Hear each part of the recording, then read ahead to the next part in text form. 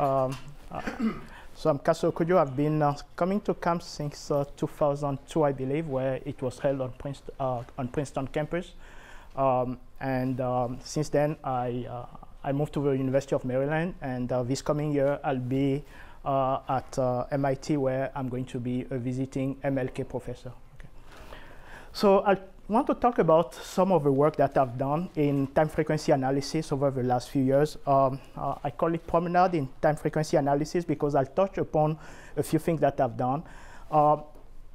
And the plan is to go through like what I view as time frequency analysis. So this can sort of be defined in many different ways by many different people.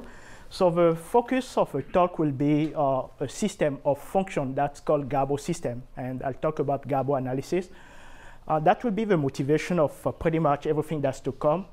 And for the last part of the talk, I'll talk about two problems in this area that's very interesting, and especially the last one. And in fact, it's one of the first problems that my PhD advisor, Chris Heil at Georgia Tech, gave me when I was a graduate student, and I was very naive to think that the problem was easy, and I couldn't believe it that no one could solve that kind of problem. I'll state it in a minute.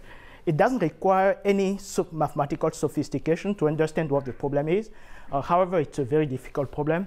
I spent pretty much every summer since graduate school trying to work on this problem, and only maybe 2 years ago, I sort of made some of the ideas sort of come to fruition.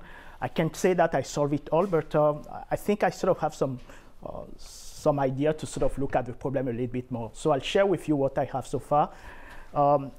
It's a very fun problem. In fact, I believe it's very addictive. So if I state it, you might just sort of get hooked by it, okay? Which I'm hoping you'll do. All right. So the way I view time frequency analysis, it's the analysis of function or signal. So there are various ways to define a function or a signal. So one way will be to sort of define the function in the space domain or in time domain, or to define the function in frequency domain. And usually you do this with the Fourier transform. So the Fourier transform will sort of be normalized using this formula right here. It's known that the Fourier transform is an isometry on L2 of R, so it preserves the inner product and it preserves the norm of every function. So if I view f of t as representing like the temporal or spatial information about or content about a function, then the Fourier transform gives you the frequency content about that function exactly. The fact that you put 2 pi there means you're not Yes, mistaken. yes, yes. So also I come from a school where if I don't put the 2 pi, my mathematical father will not be happy. So, all right, so this is going to be the setting, the definition of a Fourier transform. And the very first problem that I think sort of can be viewed as the foundation of time frequency analysis, at least what I'll be talking about, is a claim by von Neumann in 1932, who claimed that the following system of functions. So let me sort of pause for a minute and sort of make sure that we all see what it is. So he takes the Gaussian, okay, e to the power minus pi t squared, probably the better function you can think of, okay? So very smooth. It sort of have exactly the same form in the time domain as in the frequency domain. Goes to 0 very fast. So he claimed that if you take that function and shift the function along the z lattice in one direction and modulate the function by this exponential with frequency k, then he claimed that this should sort of form a tensor space of L2 of R. So by tensor space of L2 of R, we mean that when you take the set of finite linear combination, you take the closure, you should get the whole L2 of R out of this. So he did not prove this. It was proved a couple of decades later by a group of people independently, by these two groups. And about 10 years after von Neumann claimed, Denis Gabor, who is a physicist and also an electrical engineer, and made essentially the same claim. So in fact, he went a step beyond what von Neumann sort of did. He said every L2 function should have this sort of series expansion. Now, he did not sort of made very specific what kind of convergence he's talking about here, but he just sort of said that it's reasonable to sort of think that if you take the Gaussian G, you shift it on Z, and you multiply by this exponential, you should be able to reconstruct every function in this form.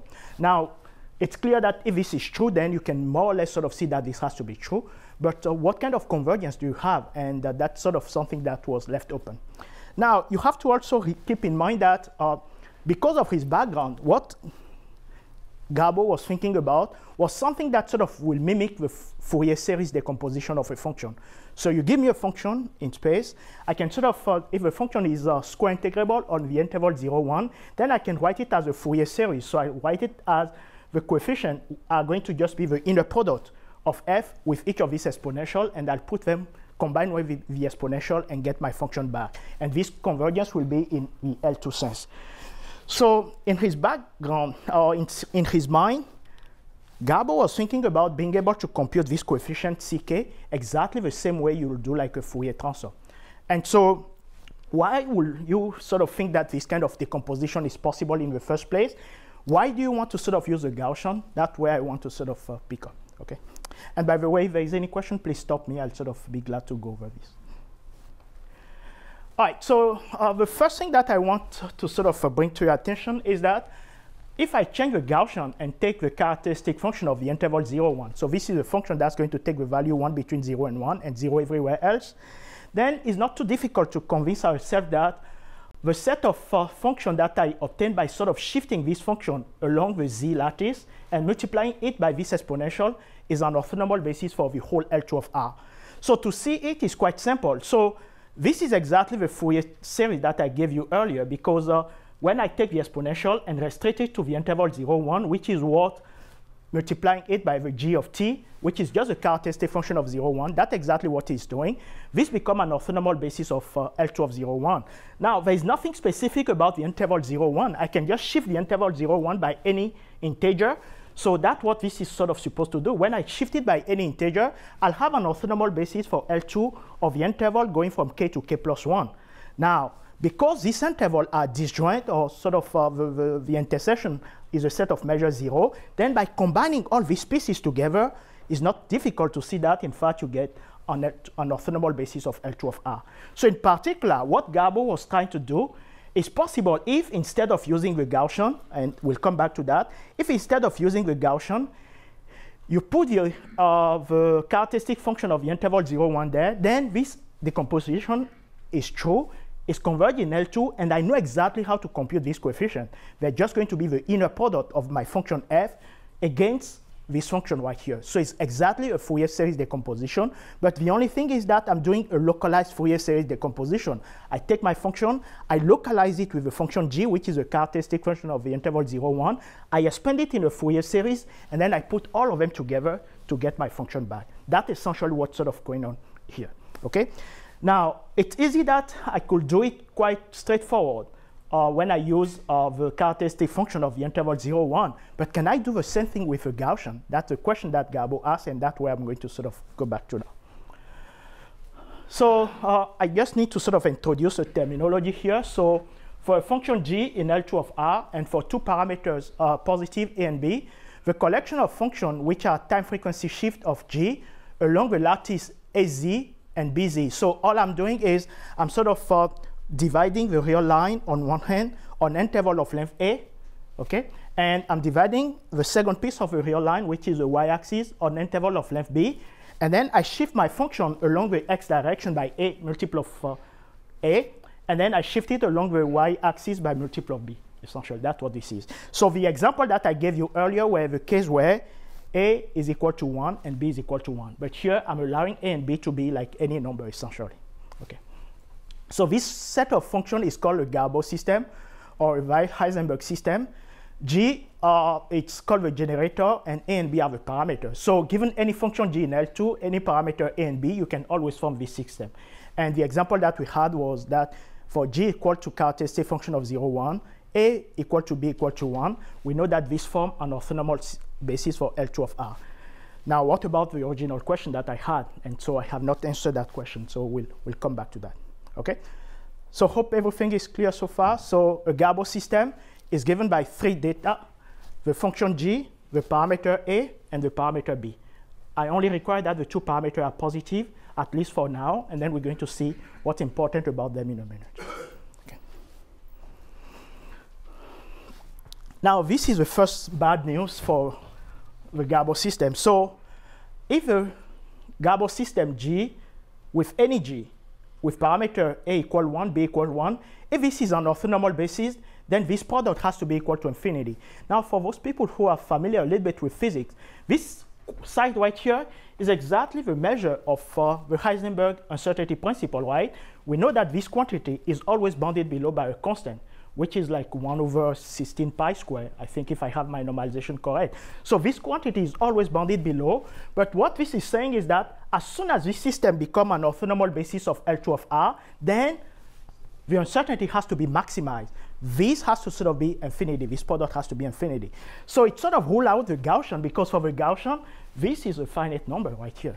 Okay? So what Gabo had in mind is not possible. It might be possible in a different sense, but you cannot sort of use A equal to B to make this an orthonormal basis because of this theorem. And this theorem is called the Balian-Low theorem, proven independently by Balian and Low in the 80s.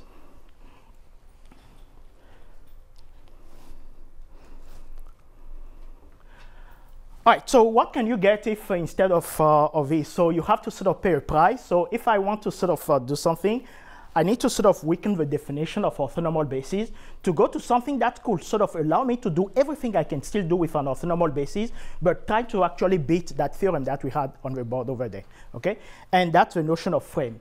So for a given function g and the parameter a and b, the Gabo system is going to be called a frame, so that's the keyword here, a frame for L2 of R, if I can find two positive constants a and b, so that this inequality holds.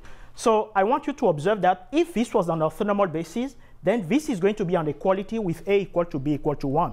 Okay? So what this is telling you that you can still decompose your function into a series, hopefully, involving this coefficient. The coefficient will capture almost the norm of a function up to these two constants a and b.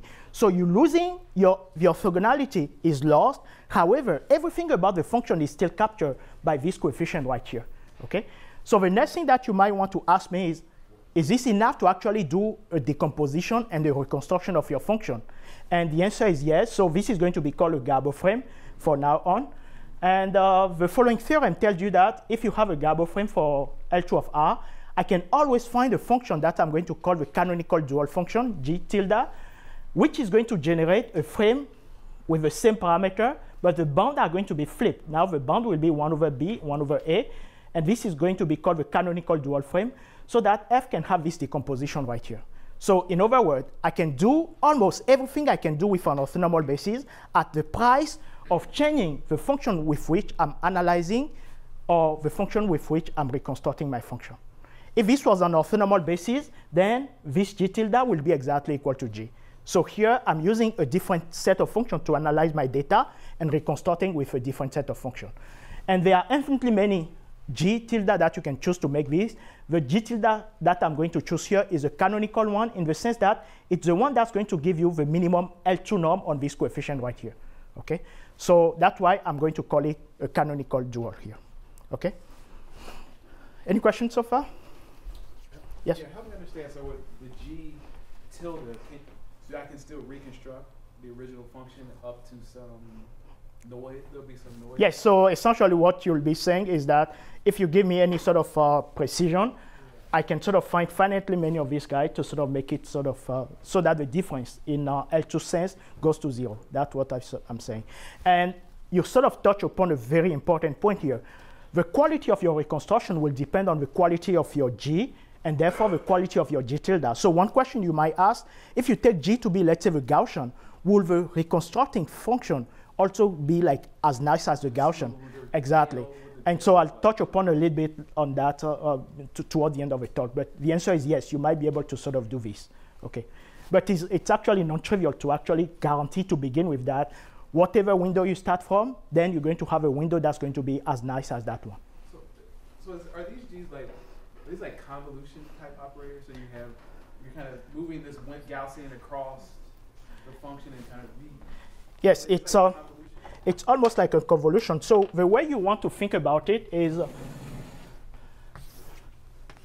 so suppose you have like, I don't know, this is your F that you want to analyze. And what you want to do, you want to localize it. So you take a Gaussian. So let's say you take a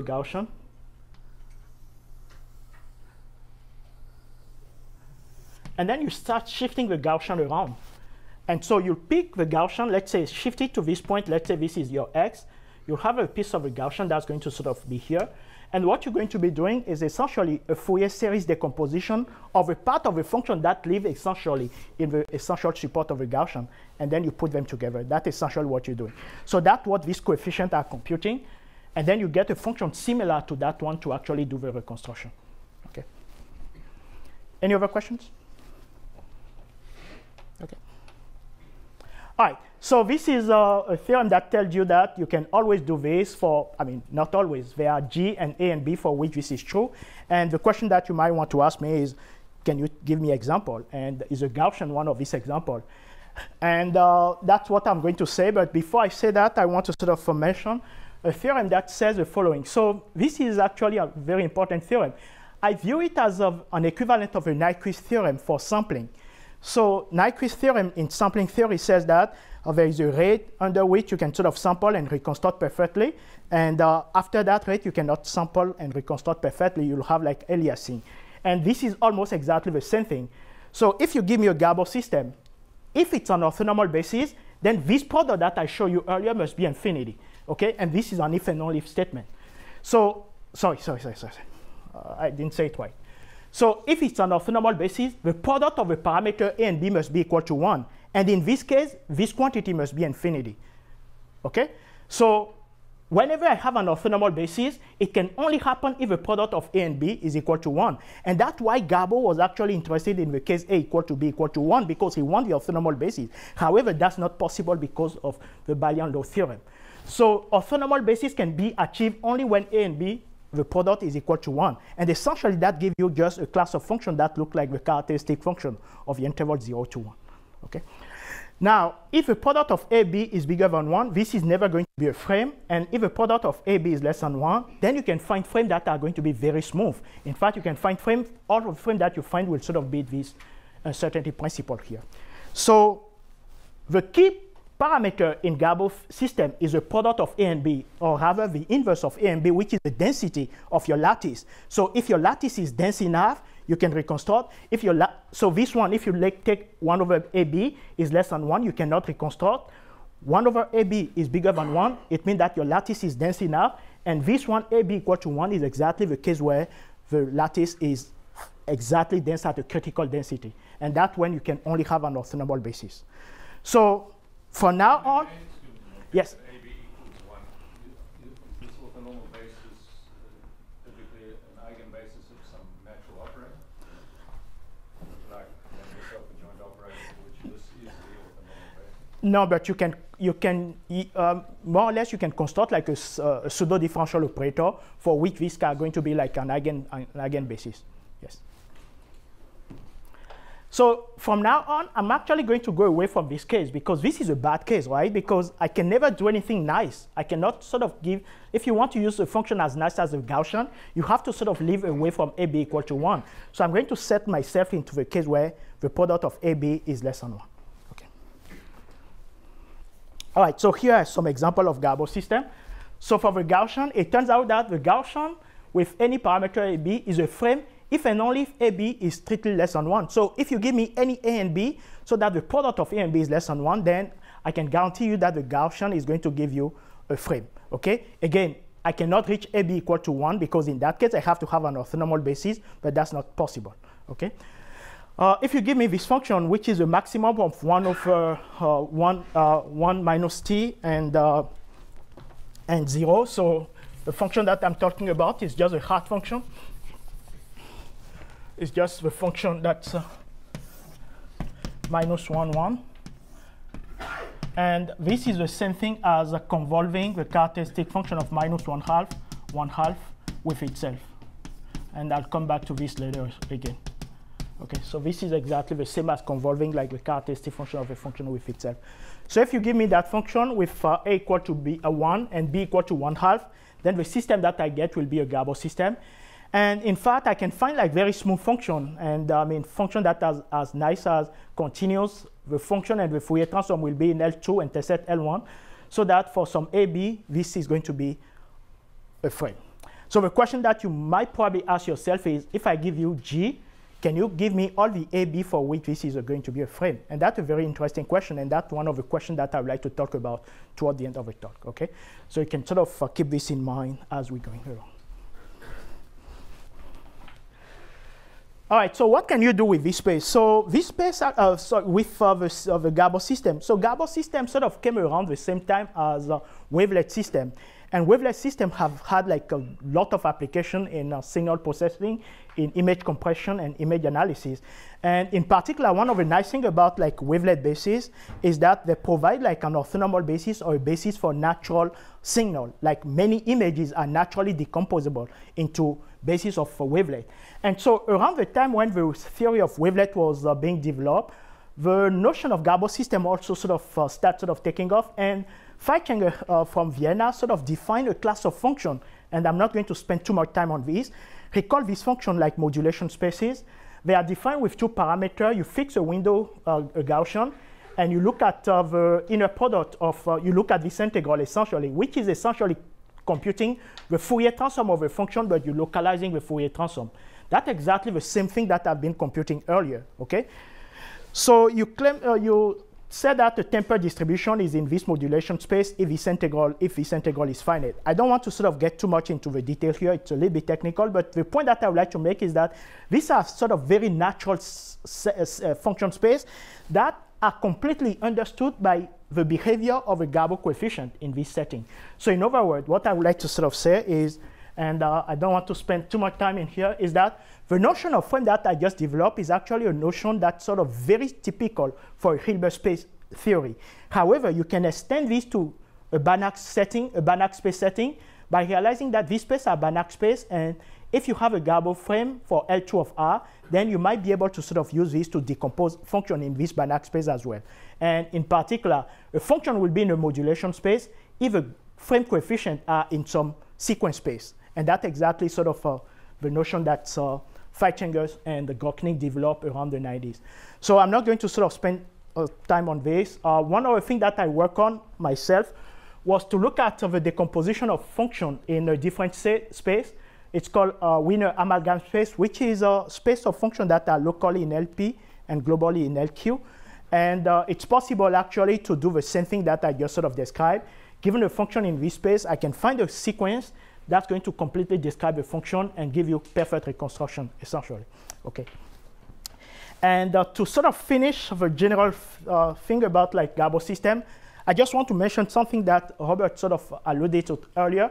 So if I have a Gabo frame, how nice is the dual? How nice can I make the dual? So it turns out that when your original function is a Schwarz function, which is a very smooth function, then you can actually choose the canonical dual to also be in the same place. And in 2003, this class of function M11, which is exactly the same as the space that I call here modulation space with P equal to 1, Q equal to 1, it was known for a long time that this is a very nice class of window function to do Gabo analysis. They are not smooth, they all continuous, and they sort of give you like a little bit sort of better result in terms of time frequency content. I mean, this, you cannot beat this, but this is actually a little bit bigger. You have more function in this space. And in 2003, Grockning and Lennart proved that if your generator is in M1, then the canonical dual will be in M1. And this one is of a space corresponding to P equal to infinity, Q equal to 1 here. And it's larger than all these two spaces. And recently, with a colleague of mine, Ilya Kristol, we proved that if a generator is on W infinity 1, then the canonical dual will also be in W infinity 1. So you can expect that if you have a nice class of function that are generator, then the dual, you can almost guarantee that the dual will also be in those space. Okay. All right, so that's the end of the first part of the talk, and now I would like to sort of come to some of the questions that I've sort of been looking at in recent years. So this one is called the frame set of a function. So given a function in L2, for what parameter AB will this generate a Gabo system? Pretty simple function, right? So I give you the example of a Gaussian. The Gaussian is a frame as long as the product of AB is less than 1, okay? So we can sort of begin by noticing something. If you're looking at a Gabo system, then a hyperbola AB equal 1 is a critical thing in your domain. You can never get anything beyond this place because you're not going to have a frame. So if you expect to have a frame, this is the place to sort of look for parameter. And will you always get the entire set, or will you get only a subset of this one? And that's the question that this is trying to sort of address here. Okay.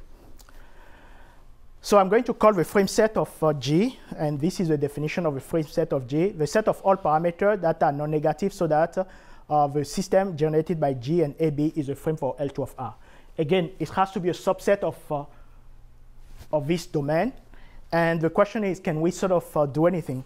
So we've been talking about Gabor frame for more than 20 years now. And this is pretty much the list of all functions for which you can actually determine what the frame set is. So the Gaussian, I showed you the Gaussian earlier. 1 over hyperbolic cosine, one side exponential. This is the exponential of absolute value of x. So for all this set, the domain is the entire full set here. Everything under that hyperbola will give you a Gabor system. And more recently, Gockning and a few of his collaborators sort of work on this case. These are a class of totally positive function of finite type. And the functions are given in the Fourier domain by this sort of expression. And in fact, what you'll think to be one of the easiest one turned out to be one of the most difficult one. If I give you the characteristic function of an interval, for what parameter A and B can this be a type, or can this be a frame? It took several years to finally have this solved. It was solved like maybe 2 or 3 years ago by Dai and Son in a very, very long paper. They were able to sort of settle it. And the set is very, very complicated. It's not the entire set. It sort of depends on some of the number theory property of a number A, B, and C that are involved here. So this is a very complicated set. And once you sort of do this, your next natural question is, what happens when you take the convolution of 2 intervals? And you have like the hard function. Can you do essentially something about it? And that's something that I've been working on with some of my collaborators. So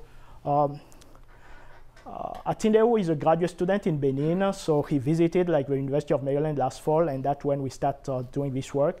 We have some results that I'm going to show. And I'm co-advising him with Kouagou Yebeni, and sadly, Atindeu will defend in about 2 weeks, but his co-advisor passed away like Saturday last week, so it's a very sad story. So. But this is a result that we got like when he was at Maryland, that if you take the function that I described earlier, which is a hard function, the convolution of the characteristic function of 1/2, 1/2, then we have like a subset of the frame set. So rather than going through it, I'll go through the picture. So everything except the red part is part of the frame set. So for the function that I just wrote down, it's known that nothing in this domain will be like inside the frame set. Okay, this one will be the case where you have an orthonormal basis. That was known by, it's work done by Dobeshi like in the early 90s. The yellow part was done by a group of people from Denmark, as well as the blue part and this part right here. And what we add to it in our result is this, like, I think this is cyan. And the result that I just presented is this part right there. So it's still very complicated. It involves a lot of computation, but also potentially sort of point out a way to actually look at this in a more general sense. And the hyperbola that I have here, I let them here to sort of highlight that the way we solve or we obtain this point is actually to show that there is a continuum family of hyperbola. And along each of these hyperbolic domains, you can completely determine whether or not you have like a frame or not a frame just by looking at the invertibility of a given matrix. And one of the things that we did in our work was we were able, using our method, to unify everything that has been done so far. So we've seen that there is a single matrix that governs essentially whether or not you have a frame here. There is a single one that governs pretty much all the way here, and one that governs all the way to this one. But so far, we have not been able to complete this small piece of the domain here. So this is still work in progress, but very, very excited about what we've been doing so far. So do you think that shape, you can make it like completed and a closure on that? I think. Conjecture there's more there. Yes, actually. There is this red line right here, right? So 2, anything on that line will not be a frame. And then there is a red line here, 3. And in fact, on any integer along this line, there is a red line. So I believe it's more complicated than that. But what I believe we can do is to close at least this portion right here. I believe everything in this piece is going to be like a frame. But so far, we have not been able to achieve that. Is this operator that you're inverting in an infinite dimensional space or finite? It's an infinite dimension. So you essentially you write the duality equation, and you end up sort of having to solve like a functional equation, and then you want like an infinite matrix to sort of be invertible, but you only need a small piece of it. So with this decomposition, we're able to actually pick like the right size of submatrix to invert, but then in general, we don't know how to sort of complete this one. Okay. And here is, I don't know if you can see this clearly, but here is an example of a dual for the system. So if I know it's a frame, this is an example of a dual function that you can use. You can already see that this is bad because I start from a function that continues, but the dual is discontinuous, okay? But I mean, not too bad, like pretty smooth almost everywhere, essentially, I'd say, okay? All right, so for the last maybe 10, 15 minutes, I'll talk about the addictive problem that I mentioned at the beginning, okay? It's called the HRT conjecture. It's named after Heil, Ramanathan, and Topiwala in '96. And the problem is very simple. It says, given any function in L2 of R non-zero, any set of finitely many points in R2, the collection of this function, which is you translate by AK, you modulate by BK, so you only have finitely many functions. This is linearly independent in L2 of R. So let me write it more explicitly so that we are clear about what I mean here. So given any non-zero L2 function, if you have a set of coefficient complex numbers so that this is 0 almost everywhere, can you conclude that all the coefficients are 0? So this is a problem that I believe, I mean, you see it, it sounds like linear algebra. It's, yes, this you're talking about infinitely many function in L2 of R, but at the end of the day, you're only looking at finitely many points here. So can you sort of say that these functions are linearly independent? And the conjecture is yes, they have to be, but so far there is no solution to this, okay? First time I saw it, I said, no, nothing can be easier than this. So you start working on it, and then you believe you can get something, and then you keep just learning. That's how I view it, okay? So you learn a lot when you do this. So what can you do about this? So if you want to check out our talk, if you think like I'm saying something that does not make sense, I'm giving you 3 examples here. These are 4 functions. Pick your favorite class of function, L2 of R, or the Schwarz function. And if you want to work for the last few minutes, determine whether or not this is like this set is linearly independent. Okay? So there are 3 functions here. So let me see.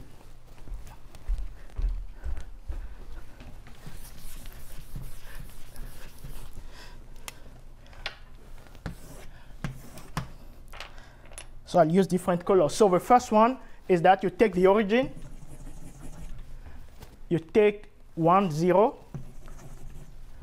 You take square root of 2, 0. So this is 1. Let's say 2 is here. Square root of 2. Square root of 2 is there. And then the other one is 0, 1. So I take a function. I shift the function in space by nothing here. That's g of x. I shift it by 1. I shift it by square root of 2. And I modulate the function by exponential of 2 pi ix. And I'm asking you, are these functions linearly independent? Do they form a linearly independent set? And then for the second one, I do the same thing, except that for here, instead of just doing square root of 2, I also modulate by square root of 2. So instead of having the point down here, I just push the point a little bit up here. That's what the second one is. And the third one is almost exactly the same thing, but except of using square root of 2, I decide to use a number here, which is pi. So I push it a little bit up with pi here, okay? You can already see that some number theory will have to sort of come into play here. I mean, because I'm using these numbers, and they have to sort of be something for this reason. So the key here is that it's in L2. The key is in L2, because if it's a bounded function, if it's in L infinity, then you can do this easily. So the key is in L2. However, what I also want to point out is that even if you assume that your function is very smooth, the problem is still non-trivial, okay? So All right, so let me list the known results about this conjecture, and then you'll see why it seems difficult. So these two are exactly the same statement. So pure translate, you take the modulation to be just a constant value. So you're just translating function. You can do this using Fourier technique. You just take the function, take the Fourier transform of your equation. You're going to have a polynomial multiplied by a non-zero function is 0. A polynomial can be 0 only when it's on non-trivial interval when the coefficients are all 0. So that's sort of trivial. Now, suppose you do something a little bit worse than just putting them on a straight line. You put all of them on a straight line but one, like this one here. So remove this and do this. Put one off the line, okay? But then I want you to sort of see, the one that are on the same line, I also want them to be equispaced. So they have to have equal distance to each other. So this is not covered by this case. So here is 1, but the distance here is square root of 2 minus 1. So if all of them are on the same line, equispaced, but then one is out, you can still use essentially the same technique in here to put that they have to be linearly independent. So that one is known. So if a set of points is a subset of a lattice, so if you can write them as, let's say, a matrix A multiplied by Z2, then yes, you can also do it. So in particular, any set of 3 points can be put in a lattice in 2 dimensions, and therefore the conjecture is true for any set of 3 points. So you can see why I didn't give you a set of 3 points. So I give you 4 points, okay? So that's one of the reasons. So for 3 points is known. If a function is compactly supported, it's also known. Supported on a half interval, that's fine. If a function is a Gaussian or, in fact, a Hermite polynomial, the theorem is known. And so because of this statement for the Gaussian, people start sort of exploring what sort of decay you need in order to have this happen. So for function that decay for this type, the exponential, a little bit better than like a log x, then the conjecture is known to be true. And there are a few new results where you have to sort of assume something about the function and assume something about the point. And these are sort of 2 results. So in particular for 4 points, but then you have to assume a lot about the function. Then the result is known. So when I saw this, my first thing is, OK, if you can do it for 3 points, what's sort of preventing you to do it for 4 points? So that's, I mean, if you cannot do 4 points, then you should just sort of not do it at all. And so this is what's known for 4 points. So for any L2 function, it's true for 4 points. But the 4 point has to be in a very special configuration. They have to be in such a way that 2 of the points are on a line, and the other 2 are on a parallel line. So I'll pick like 2 points. So that's why I did not put, when I had this one, I did not put the 4 point here. If I had put it here, it will work. In fact, anywhere on this line, I can do it for any L2 function. So if you put it anywhere else, then this is unknown, okay? If a point if a function is a Schwarz function and the points are in a 1-3 configuration, meaning that 3 of them are on one line and then 1 is off the line. But now the key difference here is that, yes, I can allow this kind of configuration because I'm no longer sort of worrying about the distance between the points. So if one point is off the line and the function is a Schwarz function, then this is known. And in fact, recently it's been proved that the conjecture is true for every L2 function for almost all 1-3 configuration. It means that pretty much for every point that's sort of in 1-3 configuration, this is true. And I'll come back to this because I have like an improvement or sort of a more refined version of this result. But then in general, if you sort of give me like arbitrarily 4 points that do not fall into this category, then the conjecture is completely open. Okay. Can you say almost all in measure theory? Instead of measure. All right, so the way I sort of finally start looking at the question is the following. I know the conjecture is true for 3 points. You give me 1 point. Can I tell you, OK, this is a set of points that you can never touch? Can you do it that way? Can you exclude some point? Can you give me, if I give you 3 points, can you tell me which 4 point will never work? OK? So in general, the way I would like to phrase it is that suppose somebody tells me that, oh, the conjecture is true for some endpoint. Can you characterize a set of all point so that when you add 1 extra point to this guy, then the conjecture remains true? That's sort of the question that I'm looking at. So it's a slightly different version of what I'm saying, the original question. However, you can sort of look at it this way. It's known for 3 points, it's known for 2 points. When you put those two systems together, will it be true? That's the sort of thing that I'm sort of thinking about. So combination of things for which is true, will it be true for those as well? Okay. And I'm not going to go through the detail. It's possible to sort of set this problem up like as almost a linear algebra problem, because at the end of the day, for a system like this to be linearly independent, all you need to do is to look at what's known as the Gramian of a system, which is the set of all inner product of this function. If you can prove that this matrix is positive definite, then you're done. And the matrix, by definition, is positive semi-definite, meaning that the smallest eigenvalue is greater or equal to 0. So the question is, can you guarantee that the smallest eigenvalue is strictly positive? That's what you're sort of fighting for here, okay? So by doing this and using, like, if you have like a system that's composed of what you already know and the new point that you're sort of looking at, then you can decompose the Gramian of this new system into a block where this part will be about things that you completely know already. And this vector here will include all the information about the new point that you're trying to test. So at the end of the day, you can define a function that I call the extension function. And the extension function is just defined for this formula right here. So I'm not giving you exactly what U of AB is. I'm not giving you what this is, but this is a Gramian corresponding to the thing that you already know. You know it for endpoint. So you know that matrix is positive definite, so it's invertible. So looking at this quantity here, and this function turned out to be like a function that's always between 0 and 1. It takes the value 1 at every point that you already know. It uniformly continues. It goes to 0 at infinity. It's integrated to n. It has very nice property. It's related to the determinant of your matrix via this formula right here. So now, remember, I want to prove that the thing is invertible. So all I need to do is to prove that the determinant is not equal to 0. That sort of amount to sort of showing that this function never takes the value 1. So the function is bounded above by 1. So 1 is your enemy. If you give me a new point, if I can test that the value of the function at that new point is not 1, then the conjecture will be true for that point. And so from that, it's not difficult to see that the HRT, at least the way I look at it here, is a local problem, because I can always, because the function goes to 0 at infinity, I can always find a big ball outside of which I can make the function small. Therefore, it's going to be true everywhere outside the ball. So the question is what happened inside the ball, okay? And these are some results that I obtained, and this is like the refinement that I was mentioning earlier. So for every endpoint, if I take a n-1 configuration, meaning that n-1 of the points are on the line, and then the last one is off the line, then there exists at most one equivalence class. So one equivalence class here means that there are transformations that you can do to this configuration. You can translate them, you can shear them, you can scale them. So there is one equivalent class of one n configuration so that this is linearly independent. So the result by, when I say almost all 1-3 configuration, here it's a more refined version of that. In fact, I know that there exists only one configuration for which this is not going to sort of be true. So in particular, if I sort of assume that my function is real value, in fact, I can prove that this cannot happen. The conjecture will be true when the function is real value. So when the function is real value, and I only have like 1-3 configuration, then the HRT conjecture is true.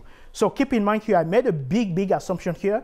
Instead of taking function that could be complex value, I'm restricting myself to real value function here. Okay. And a few more results. I'm not going to go over these.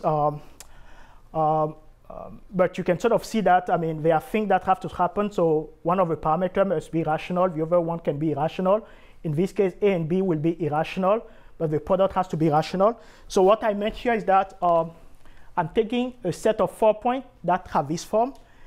Any set of 3 points, I can always sort of put them in this form right here using some transformation. So the only thing I'm doing here is like picking a 4th point. So if the 4th point has like parameter A and B so that they are rationally dependent, then the conjecture is true. If the A is rational and the B is irrational, then it's true. If both are irrational but the product is rational, then it's also true. Okay. So these are things that I sort of obtained with using the method that I just described. And in particular, for Schwarz functions that are also real value, the conjecture is going to be true essentially for any 4 point. Okay. But here again, look, I made some restriction. I'm looking only at Schwarz class function, but not only that, I require my function to be real value. And with those two conditions, then I can prove that the HRT conjecture is true. Okay. So I don't know how many of you were looking at the question that I had earlier, so we can come back to this now to close the talk. And so you can sort of, so these were the questions. So This one is a 1-3 configuration, as I mentioned earlier. And for 1-3 configuration, it was already proved by Demeter that this is always true if the function is Schwartz class. And in fact, it's for almost all 1-3 configuration is true. The point is, I don't know if this falls into the bad class. However, if I restrict to real value function, then what I just presented showed that this has to be true also for this configuration. For the second one, the difference between this and that one is that it's no longer a 1-3 configuration, it's not a 2-2 configuration, but this is one of the cases where both of the parameters are irrational, but the product is rational. And therefore, in this case, I can prove that the conjecture is true as well for any L2 function. And the last one, the last example, this is pi, this is square root of 2, both irrational, but their product is irrational, so I cannot say anything using that. However, if I restrict to functions that are Schwartz class, then I know that in the real value, then this has to be true as well. So that's how far, or what I have done so far. I'm hoping to sort of work more on this, but you start and you never stop. So I spent summers looking at this. There are many interesting questions that you can ask, and I'm hoping some people will get sort of interested in this problem, okay, and spend some time. But if you're a graduate student, I won't sort of advise to do it now. So that's just my last one. Okay. So with that, I would like to stop here. These are some of the references that I use in the talk. And for that, I'd like to thank you for your attention.